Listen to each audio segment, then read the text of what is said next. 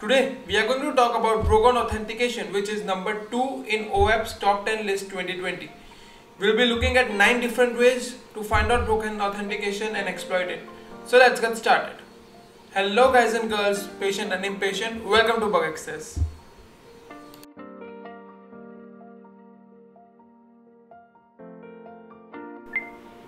So number 1 is improper authentication.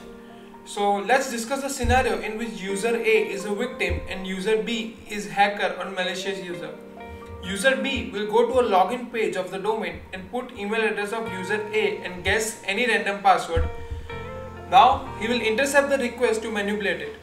Once a request is captured, we will intercept the response to that request in order to see what is the status code.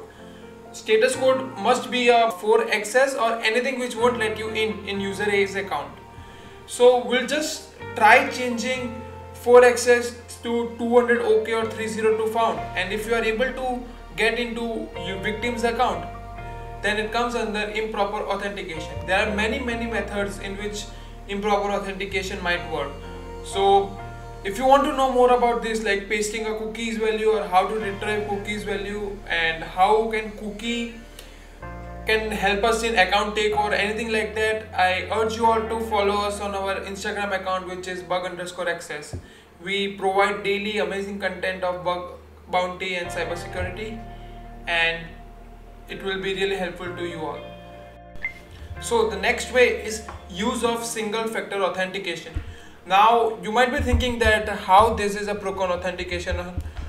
So you know that we have something known as multi-factor authentication or 2FA, right? So it is not obvious that every domain might be using 2FA or multi-factor authentication, but I cannot guarantee that you can report this because it is domain dependent if they want to use 2FA or not. So but you can always report if you can bypass 2FA applications or anything like that.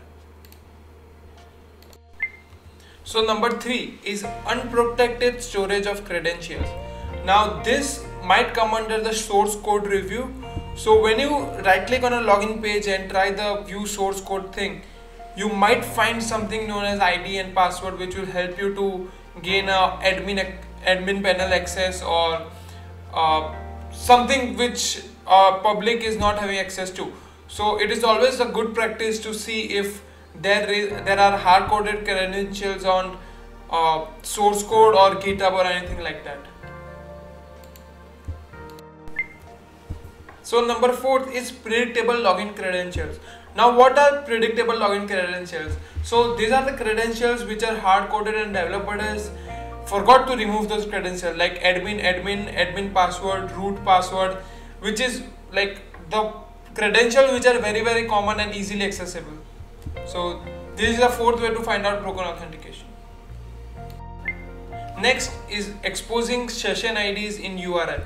This is a critical vulnerability and you might find this in burp suit issues tag, and it is like if there is a URL rewriting, a malicious user can take the session ID of the victim and rewrite the URL and have the access to his or her session which is not yet expired.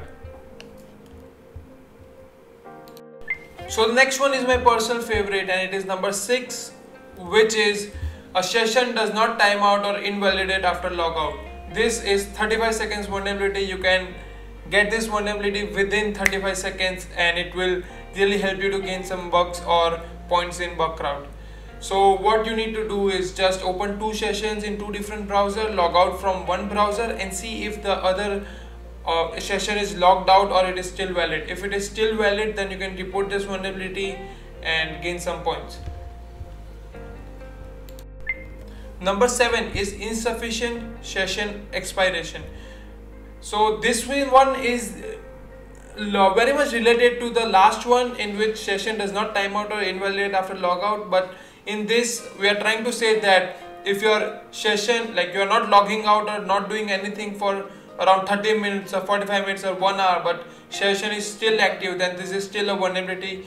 Session should be invalidate itself after a certain time limit if there are no actions taken. So you can report this if you can find this. Okay, so this one is again 35 seconds vulnerability, and you can find this within 35 seconds and report it. It is called as unverified password change. So how you can find this? If you are changing your password, then there should be an email sending to the user that your password has been changed. If there are no verification in password change, then you can report this.